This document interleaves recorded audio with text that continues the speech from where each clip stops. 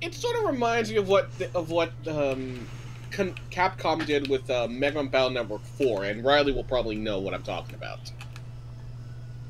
Because in Battle Network 4, essentially what happens is, after you beat the game, and you pretty much beat the main boss, the game gives you the option to either A, continue off where you beat the boss, or you just continuously beat the boss as much as you want, or... It missed! Are you fucking serious? God, these missiles are ADD as fuck! Sorry, go on, my bad. No, you're fine, you're fine. But anyway, after, or, and this is the big or, you play the game all over again, losing key items, but somehow still keeping your health and all the attack moves you have, just so you can go through the game 3 times and beat the different level monsters, just so you can get the best ending, or the secret area of the game. In comparison to everything else beforehand, where all you had to do was just beat the boss, and then after that, go to where the secret area was implied to be in the game, and then just simply go from there. The 4th one just simply said, no, fuck you, play the game 3 times. Yeah, that's pretty much Blair Witch. I think it goes without saying that if you're gonna fuck people about just to get them to play your game multiple times, fuck you. You know what game does multiple playthroughs really, really well? What? Nier Automata. Yeah. But that's because Platinum makes games that are for like fucking crazy action people who actually care about the story, but also like to see some thickums. Die, bitch! And big booba. It's like, I'm not gonna sit here and pretend that I'm not gonna sit here and pretend that I'm interested in Nier Automata for any reason other than to be, because that would make me a liar. I'm not gonna sit here and pretend I play Bayonetta for the plot. Yeah, no, it's like full transparency, unambiguously, Nier Automata is interesting to me because the robot's arse has 300 plus polygons. More polygons than the rest of the model combined without it. That's a fact. That is 100% true, and I love it.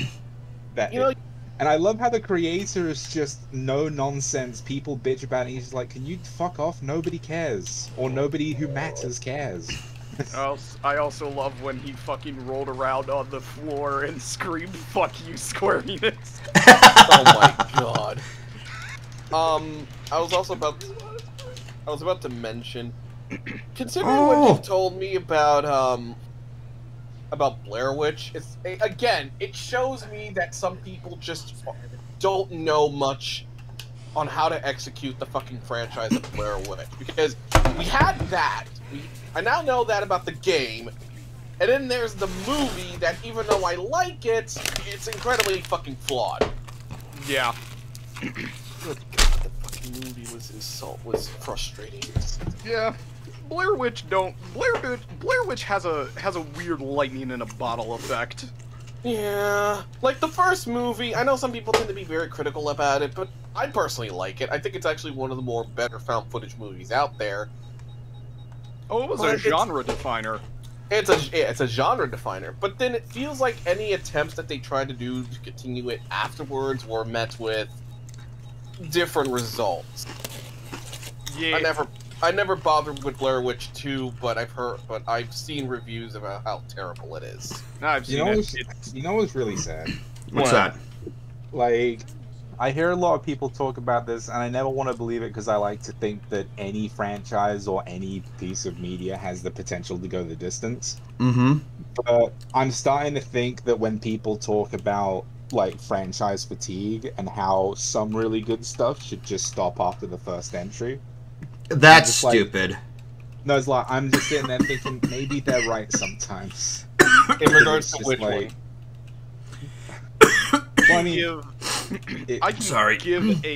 I can give a number one with a bullet example to that. Which one? Yeah. Fucking Star Trek. Oh, really? Yes, because like a lot of them are hit like okay, original Star Trek, great for its time. Looking back on it, it's a bit gay people were solved. like they were a problem, but the world was a better place because of universal communism. But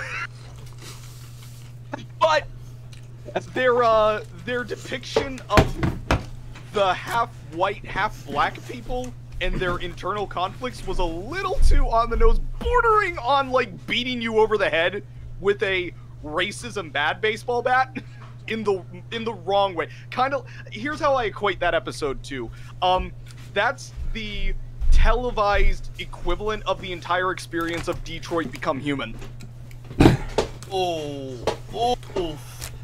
Like, that episode is like the televised version of just playing through Detroit Become Human. Because it's the heavy-handed, okay, Babe Ruth stepping up to the plate, your head is the ball, he's gonna swing for the fence, is racism bad? Like, it's like, yeah, it is, but at the same time, like, do you have anything to tell me in the story that isn't that? Like, nope, I could tell you, it's like, I could tell you that for $3. I certainly don't want you to spend $60 for me to tell you that racism is bad. Then there's also the episode where there was this, it's Deep Space Nine, I think, is where they, really focus on them. A race of aliens that are, like, very materialistic, but also, and this is like a footnote that not a lot of people talk about, but for the longest time, they didn't allow their women to wear clothes. Ow! Jesus. I'm a fucking sitting duck having to do this. I think I just had a stroke. What? Yeah! And they were very materialistic, very focused on monetary gain and self-serving. They had big old ears. And, yeah, it was kind of a, yeah. It was a time. It was wrong. I can feel it.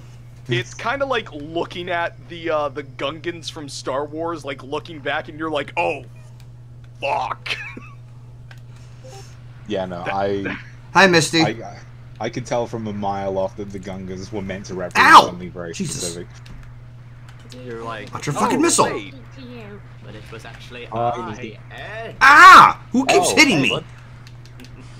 Okay, who? Bamboozled. Been fucking bangy boozled right here. All right. In a state. No, there he is. Hiya, Ed. How you doing? That's good. Friend's computer. That's excellent. Wonderful. Like you do. Oh, great. You're... Commandeering the computer like Piece a of shit. Inquisitor commandeers ships. I've been playing a fuck ton of Chaos of fucking Demon Hunter. There. Over 40k. Now, back to where I was. I love it. Yes, you have started the trek onto the 40k. You will never go back from it. Oh man, I've been on the trek for like 5 years now. Oh, well then, depends on how much you actually like it. Whoa, Dude, shit, I'm love going too 40K. fast. What? I will tell you right now, my favorite Space Marine chapter of all is the Night Lords, because Corvus or no, what's his name? Corvus Corax was the chapter master. Was the Primarch of the, yeah. What Jesus. the fuck is his name? Oh god damn it, what's his name? I was just talking about him earlier to a friend. Conrad Kurz. Conrad Kurz, yes. Yeah, Conrad Kurz. If you imagine emo Batman, who was also a vampire. Oh yeah, he's there. This guy is. Conrad Emo Kurz Batman, is the who is greatest also example. Conrad Kurz is the greatest example of, fuck, please someone help me, I am suffering from the debilitating mental illness, and Rogul Dor just walks up and goes, you crying, you little bitch, I'll give you something to cry about. Conrad's like, Dad, please help. And Emperor's like, sorry for the interruption. With all this talk about Star Trek, I was talking about Star Trek. We were talking about Star here. Trek before you dropped in. Yeah, don't oh, worry, he's not he's. I'm a little more focused on the game. I'm sorry. No, Yeah, it's okay. Oh, wait, actually thinking about it, I know a good way in how we can combine Star Trek and 40k together. God. God! Oh my Listen, god. Jagatai Khan is one of the most badass motherfuckers because the entire time since the fall of, I'm gonna say fall of the Imperium happened with the Emperor getting turned into a skelly man, he just went, I'm going for some Drakari booty, and then jumped in the webway and hasn't come out yet. Because Jagatai Khan moves at Mach 5, like the rest of his white scars. If he stops moving for 5 seconds, he'll just explode. Yeah. Ah, damn it. This game, anyway. Oh, he's abusing his goddamn chaff. Ah! Since I have a chance to talk to speak with you, Ed, did you see the video game awards? I did not. Did you see the news of Space Don't know why Marine you 2? are talking like William Shatner. Did you I mean, that's the idea. I am. Did you see the news for Space Marine 2?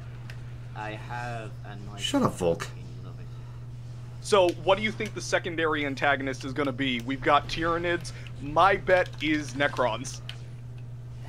Not Necrons and Nids. They don't know when they clash. That was mine, Volk. You piece of shit. How great would it be if... Oh god, I just thought of the greatest thing, dude. What? Okay. So, the Necrons in Warhammer, little overview. The Necrons in Warhammer 40k are basically like robot skeletons that range from we want to rip your flesh off and wear it to kill all organics to, oh god, I'm so tired. They're basically every single emotion you can ever think of, but give them to a Terminator. Yep. So, how great would it be if during this invasion, Lieutenant Titus is just run around killing Nids, right? And then he hears somebody, he hears a shout off to his right, and he looks over, and one of his Primaris Space Marine buddies is just standing there, locked in place, and you see, 5 feet behind him, just Trazen the Infinite Damn it. standing there ah, yes, another for my collection. Hello. God, if Trazen was in there. You are I'm correct, going to point sir. out that Oh. if Golden's doing all of this, he has got a fucking clue what 40k is. What 40k 40K is? Warhammer Yeah. 40k, one of the greatest sci-fi universes ever created. Oh, speaking of Warhammer 40k, did you guys see they're making a boomer shooter of it? Yes. Yeah? They're basically making the original Doom 40k boys. Yeah. It's gonna be In all its- fantastic. In all its what, 16-bit glory or 32-bit glory, whatever the fuck it was. Is it even 16 bits? It looks like 6 bits. It's gonna be great, regardless. Okay, so Golden, just to help you out of the context, whenever you hear people like Vlad or Solo going, brother, Yeah. it's that. Warhammer 40k is Yeah. where that came from. Yes. Okay. Or the Emperor. Yeah, I was going to say, oddly enough, there are a lot of people in the Brony fandom who are obsessed with 40k, and it's kind of disturbing how many people there are that like it. Well, honestly, yeah. They need to balance out all the Technicolor diabetes. Even the most wholesome Christians in the fandom that I know are into Warhammer 40k, and that's saying something. Because you can look at Warhammer 40k and go, haha, religion. I was going to say, the first people I ever met in this fandom that were obsessed with it, I know Solar liked it, I know TrickyFox liked it, I know FNGR liked it, and then I've just met more people along the way who just love it. I think Jordan Lego Comics likes it too. Jordan Lego Comics? I think that would be Brick Brony. Oh, yeah. Brixton. I don't know who that is. I'm You're not assuming missing so, much. seeing as Yeah, how we're not going to say anything about him. Yeah. Okay, he's not the worst thing ever. He's not British Brony, if anybody remembers him. God. Oh my god, that still reminds me of BronyCon 2017 when Ninja met Anthony C. Oh, no! Yeah, Anthony walks up to him and he's like, "You're British," and you can see the smile on his face and then he goes, "Brony, right?" And Oh, that's an instant frown. I can imagine. Jesus. just when I heard the amount of devastation on his face when he heard that. Oh my god, poor Ninja, dude. Oh my god. I could just imagine Ninja just like fading in the background. Where it's just going, "How could this happen to me?" It's like one of those. It's like one of those videos of the dude screaming and then immediately like evaporating. Just Also, Derek the Brony, to clarify, British Brony was a different person compared to British Ninja. Yeah, British Brony was one of the worst YouTube analysts, like... Did you just say British Brawny? Brony. Look, I mispronunciate things sometimes. Fuck you. I do. I'm dyslexic. Guys, let logic talk. I do have to interject and say you did pronounce it correctly. I genuinely don't know where that came from. Like, I heard British Brony. Yeah. Okay, so it's just my dyslexic here. Anyways, no, British Brony, he's a can of worms. I've had some ridiculous stories from him, and Bliss had it worse. Oh dear. There are certain allegations that we probably shall not get into. Yeah. Oh. The dude just became an analyst because he wanted to become a part of the cool kids club. Yeah. I did an analysis because I just wanted to scream. I became an analyst because I wanted to scream my opinions at people. Good. I became an analyst because I wanted to scream my opinions at people, and I was like gunning for somebody to fucking debate me. Actually, I have a question from earlier. Sorry for the interruption, Vlad. You said you don't like Degeneration and Damnation of the Resident Evil CG movies. So, if you had to pick, would you rather watch those or the shitty Paul W.S. Anderson movies that follow nothing to the games? The CGI movies every time. Oh, gee. No hesitation at all. Yeah.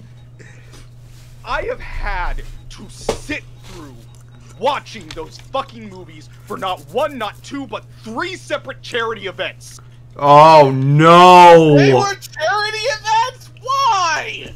Because a friend of mine's fucking audience is a fucking masochist because they like to hear me scream. I mean, it's pretty funny. I mean, It is. charity. Dude, like, I could imagine that one of those kind of scenarios, like, okay, some people can vouch for me on this, because, like, okay, regarding MLP, I fucking hate the Spike Anthem scene from Equestria Games. It was one of the most embarrassing moments in the show, and that wasn't until Newbie Dash, when Dash was trying to act like her friends.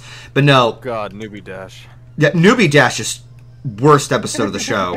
Anyways. I cringe every time the impressions come on. But no, like, okay, so back when I was, several years ago, I went to Pacific PonyCon, which was a con held in San Diego, and there was a karaoke event, you know, for children and everything like that.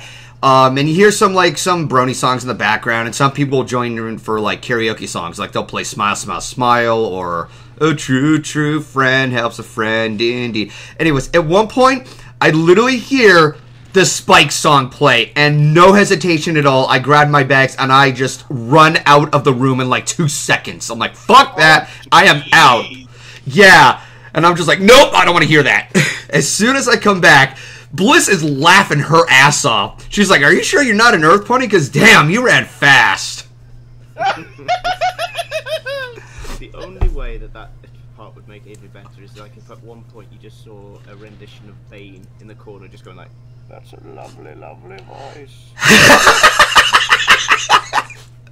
That's something I haven't heard in a while. Sitting through all of the Resident Evil movies by Paul W.S. Anderson is a pain that I would not wish on my worst fucking enemies. Oh yeah, no, like, at some point I've had thoughts about reviewing the first movie and just tearing it apart.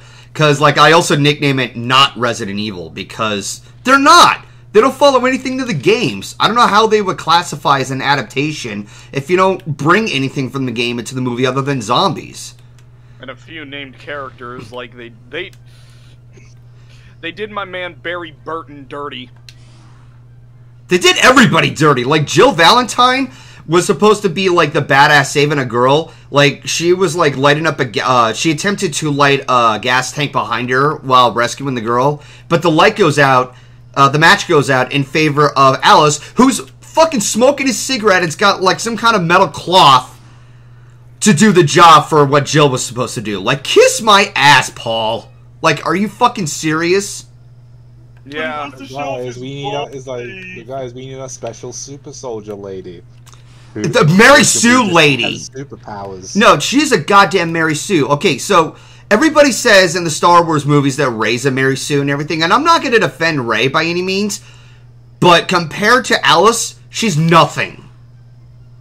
Alice is a bigger Mary Sue than anything else, because there is no emotion or any investment I get off of Alice, period.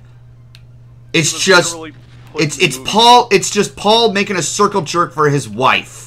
He's going, guys, look how hot this woman is. I can sex her. I get to sex her, but only when she wants it. I just want to say, Ed, to answer your question about, like, why people think that Rey is a Mary Sue, like, I personally am indifferent to it. I think while I think the movies are bad, I think all of the cast members played the roles they were given very well.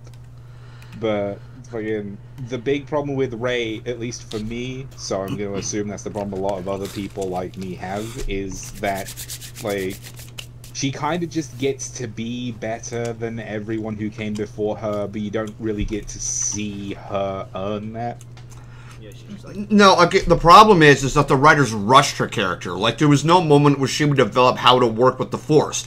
The Force just works in her favor. Or how to navigate the Millennium Falcon. Is like fucking, and then it will always, the scene where it's just like I'm Rey Skywalker will always bother me, because it's just like, you didn't earn that name. You don't even know what it means. You know what it would have decided I'm Rey Skywalker. When you get married, you'll change your name anyway, so it doesn't fucking matter. And it's just like, just like.